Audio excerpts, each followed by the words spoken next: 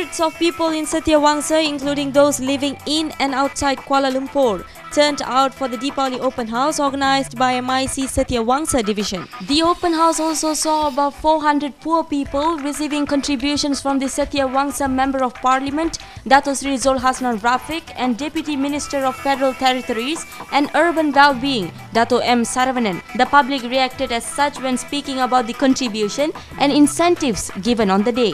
இந்த மாதிரி வயசானவங்களுக்கு இந்த ஏழைங்களுக்கு இதெல்லாம் உதவி பண்றனால எங்களுக்கு ரொம்ப நன்மையா இருக்கு.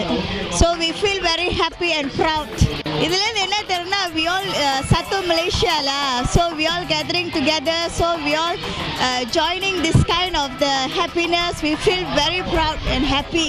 அது ஒரு நல்ல திட்டம் தான். இந்த மாதிரி இல்லாதவங்களுக்கு ரொம்ப கஷ்டப்படுறவங்க உதவி செய்யறது நல்ல திட்டம் தான் அது.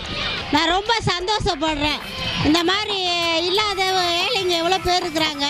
இந்த மாதிரி அரசாங்கத்தில் உதவி செய்கிறது எவ்வளோ நல்லது, எவ்வளோ நன்மை மக்களுக்கு, எவ்வளோ கஷ்டப்படுறாங்க மக்களுங்க. இந்த மாதிரி உதவி கிடைக்கிறது எனக்கு ரொம்ப மகிழ்ச்சியாக இருக்குது. தத்தோலாம் வந்திருக்காங்க, ரொம்ப பெருமையான விஷயந்தான். சில ஏழை மக்களுங்களுக்கு உதவி செய்கிறது நல்லது தான்.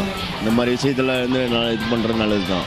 ஆனால் இது நல்லது, எனக்கு தெரிஞ்ச வரைக்கும் இப்படியே இருந்தால் வெரி குட்ல. இது ஒரு வகையில் நல்லது நம்ம Hindu சம்பந்திகளுக்கு. Speaking to MIC TV at Datranaya Panas, its chairman S. Raja said that this is the 7th time the division organizing such charity event. அதற்கும் ஏராளமானவர்கள் இங்கே வந்திருக்காங்க. நீங்கள் எல்லாம் பார்க்கலாம். மழையாக இருந்தாலும் கூட மக்கள் வெள்ளம் அலை போல இங்கே திரண்டு கிடக்கிறது. இங்கு 400 பேருக்கு அன்பளிப்பு வழங்கப்படுகிறது. அதாவது ஒரு தொகை அன்பளிப்பாக வழங்கப்படுகிறது 400 பேருக்கு. அதாவது முழுக்க சத்தியவங்சா வாழும் மக்கள் தான் அந்த 400 பேர்.